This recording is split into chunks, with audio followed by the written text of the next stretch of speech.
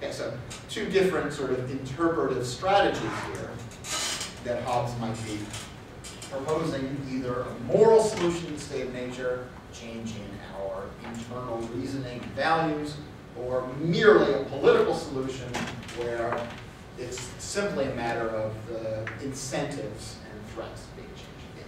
You have to answer the Good. question. Do you have something to say? Oh, yeah. Good. All right. So I'll just say one more time that how successful exactly what Hobbes' requited fool is, and how successful it is, and whether he's proposing a moral solution or merely a political solution, this is all controversial in the secular literature. Okay, so let's run through a couple points of chapter 15. I'm not going to be able to say much about these other laws of nature. I just want you to note, for example, the 7th law on page 96. I guess I should remind you, all these are supposed to be laws of nature, that is, rules that are going to tell us what to do in order to achieve peace. So the 7th on page 96 says, revenges, that is, retribution of evil for evil, men look not at the greatness of the evil past, but of the greatness of the good to follow. So punishment should not be retributive, should not be backward-looking, trying to even the score, but rather forward-looking in anticipation of what deterrence can come from imposing a punishment.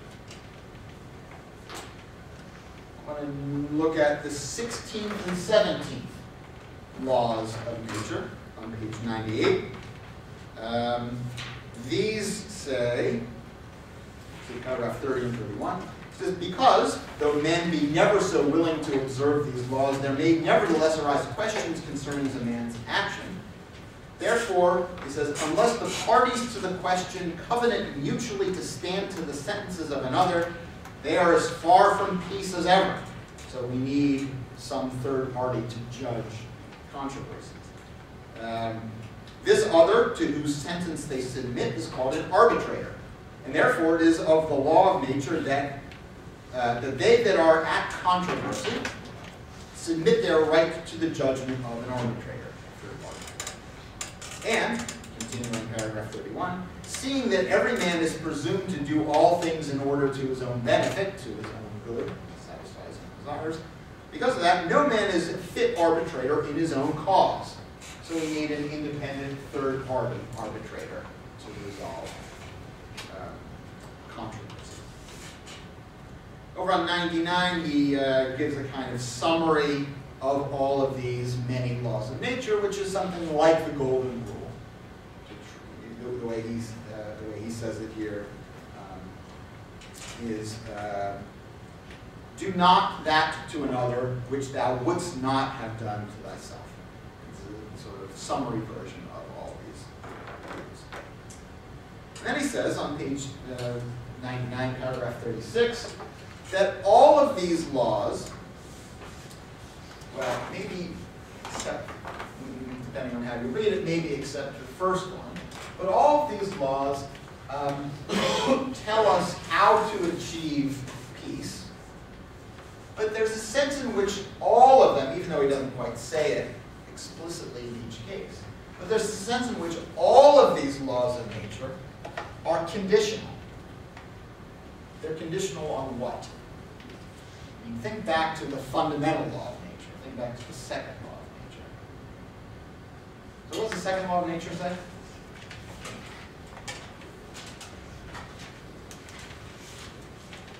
Fundamental law of nature says, seek peace as far as you have hope of obtaining it. And then it reminds us that if other people, if you don't have hope of obtaining it, don't forget you still have your right of nature. You can use all the advantages of war. That's the fundamental law, seek peace. What does the second law of nature say? Make covenants. To do what? That gives us your right So the way to do this is to give up your right of nature on the condition that other people do so as well. Because you doing it unilaterally would be to make yourself prey. That's not going to achieve peace. So all of these other laws of nature, from more or less 3 on, which tell us how to do that, all of these are, in a sense, conditional. All of these say, do these things, assuming that other people do so as well, on the condition that other people do so as well. So if literally you're the only one keeping your covenants, following the 3rd law of nature, and nobody else is doing it, as an aside, this would be irrational for everybody else. But assume that they're being irrational, well, you don't have to either. Okay. And so, at the end here, Hobbes says, paragraph 36, the laws of nature oblige, he says, in foro interno. That is to say, they bind to a desire that they should take place. It's rational for us all to want these laws of nature to be implemented. But, he says, in foro externo, that is, to the putting them in act, not always.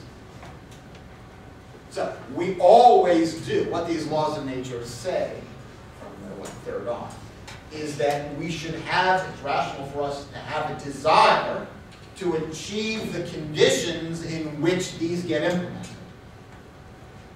It's rational to have that desire.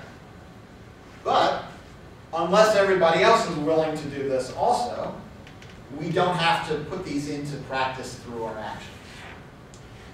What's required, what's rationally required, is that we have a desire to achieve the circumstances in which we would act on. Interno means having a desire for the conditions that would allow everybody to act. So we all, what's required of us is that we all, as it were, internally want these to be implemented. We don't have to act on them unconditionally. The act, that is, externally. Yeah.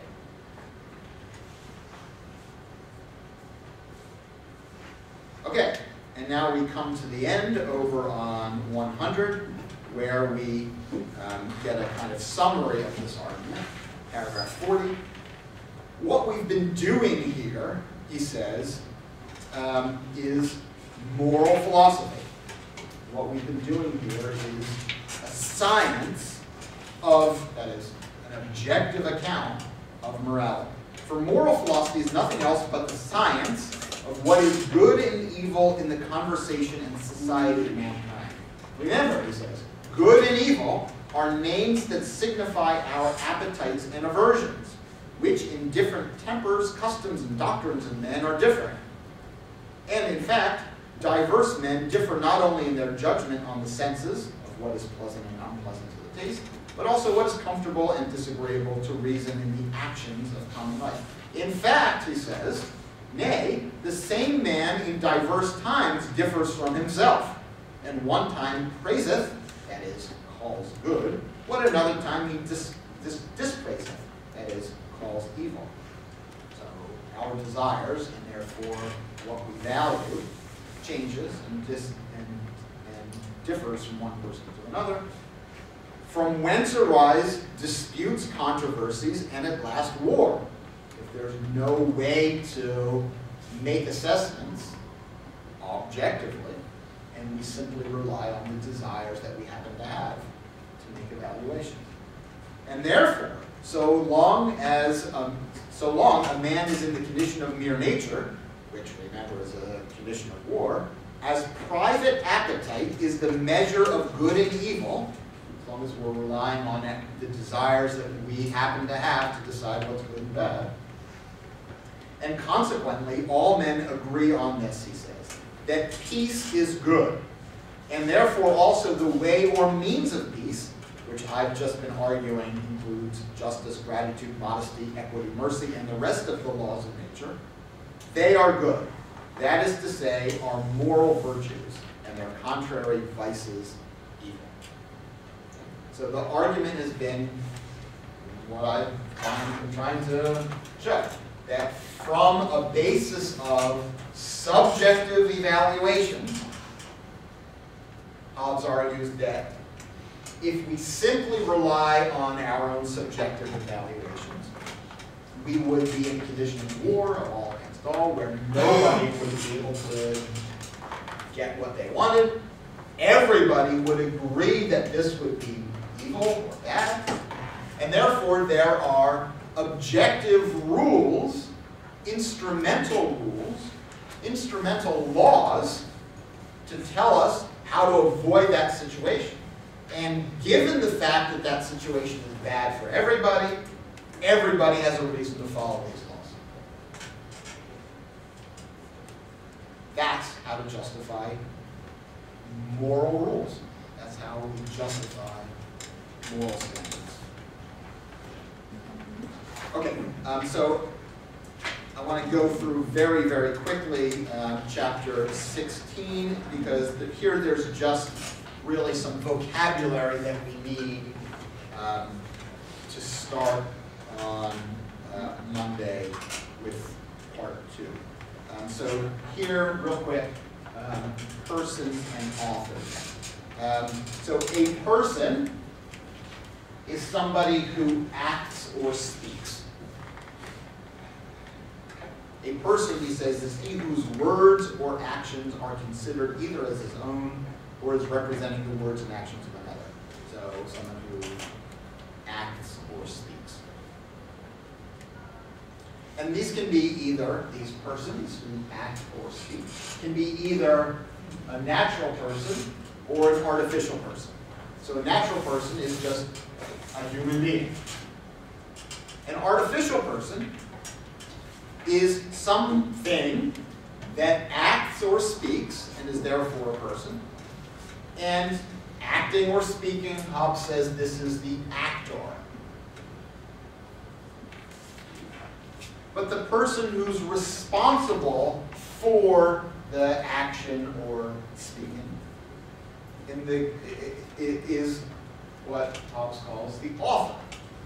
Okay, so in the simplest case of a natural human being, we are both the actor and the author. We act in a certain way and are responsible for our own actions.